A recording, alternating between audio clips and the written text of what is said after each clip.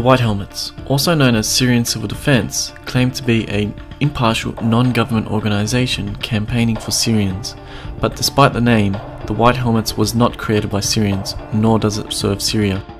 Meet James the Measurer, a consultant for the UK Foreign and Commonwealth Office and former British Army officer.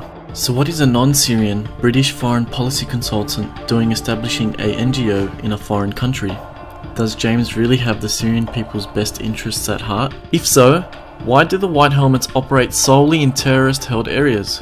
Why has the White Helmets constantly called for the implementation of a NATO-imposed no-fly zone? The same kind of no-fly zone that has destroyed Libya for decades. A no-fly zone in Syria would only benefit those who seek regime change and ultimately hurt the Syrians who are already targeted by illegal sanctions. The fact is, the White Helmets are nothing but a propaganda tool for the US and UK administrations to justify military action against the Syrian government. But the White Helmets insist on being impartial and unarmed, yet here is some footage that says otherwise.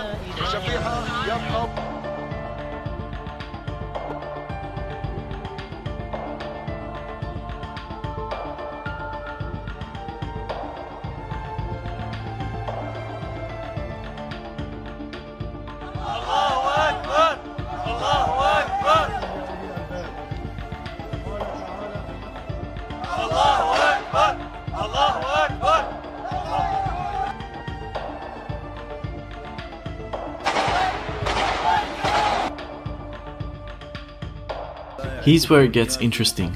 Meet Raad Saleh. He currently leads the White Helmets inside Syria. He was set to accept an award from Interaction, an alliance of international aid agencies, but was refused entry into the US due to his visa being cancelled for unknown reasons. 27th of April 2016, US Deputy Spokesperson Mark Toner was confronted by journalist Matt Lee about the White House's inconsistency regarding the White Helmets.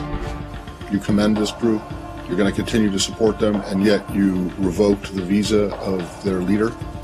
That makes zero sense to me. What's exactly? And then when asked who funded and supported the White Helmets, Mark replies, Well, I can tell you that we provide through USAID about $23 million in assistance to them. $23 million. Wait a second. Are the White Helmets not, and I quote, fiercely independent and accepts no money from governments?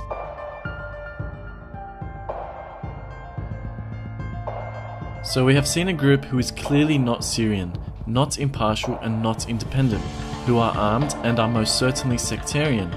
Maybe the White Helmets were set up to facilitate executions like this one.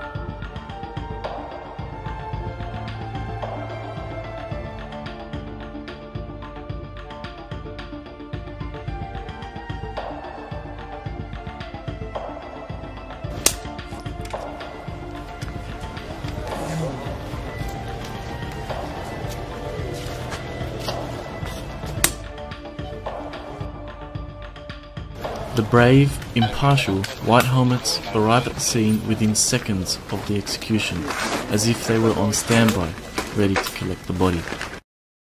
The White Helmets. An NGO? Or simply Al-Qaeda with a facelift?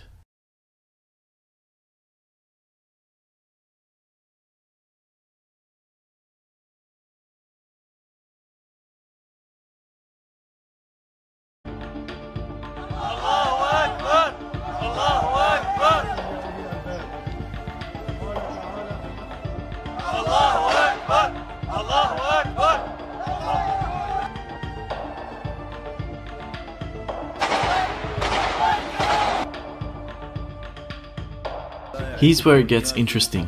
Meet Raad Saleh. He currently leads the White Helmets inside Syria. He was set to accept an award from Interaction, an alliance of international aid agencies, but was refused entry into the US due to his visa being cancelled for unknown reasons. 27th of April 2016, US Deputy Spokesperson Mark Toner was confronted by a no-fly zone that has destroyed Libya for decades. A no-fly zone in Syria would only benefit those who seek regime change and ultimately hurt the Syrians who are already targeted by illegal sanctions. The fact is, the White Helmets are nothing but a propaganda tool for the US and UK administrations to justify military action against the Syrian government. But the White Helmets insist on being impartial and unarmed, yet here is some footage that says otherwise.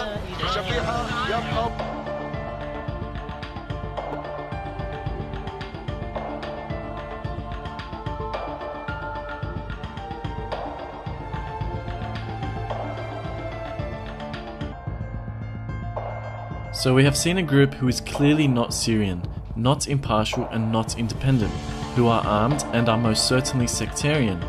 Maybe the White Helmets were set up to facilitate executions like this one.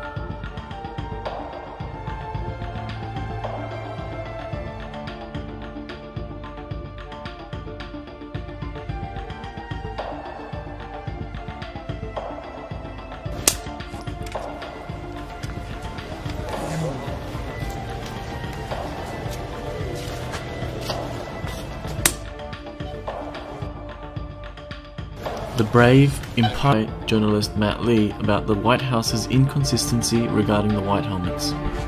You commend this group, you're going to continue to support them, and yet you revoked the visa of their leader? That makes zero sense to me.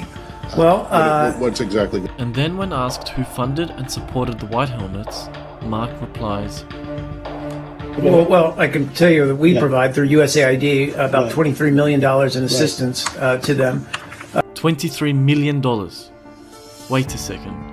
Are the White Helmets not, and I quote, fiercely independent and accepts no money from governments? The White Helmets, also known as Syrian Civil Defense, claim to be an impartial non-government organization campaigning for Syrians. But despite the name, the White Helmets was not created by Syrians, nor does it serve Syria. Meet James Lemessurier, a consultant for the UK Foreign and Commonwealth Office and former British Army officer. So what is a non-Syrian British foreign policy consultant doing establishing a NGO in a foreign country? Does James really have the Syrian people's best interests at heart? If so, why do the White Helmets operate solely in terrorist-held areas? Why has the White Helmets constantly called for the implementation of a NATO-imposed no-fly zone? The same kind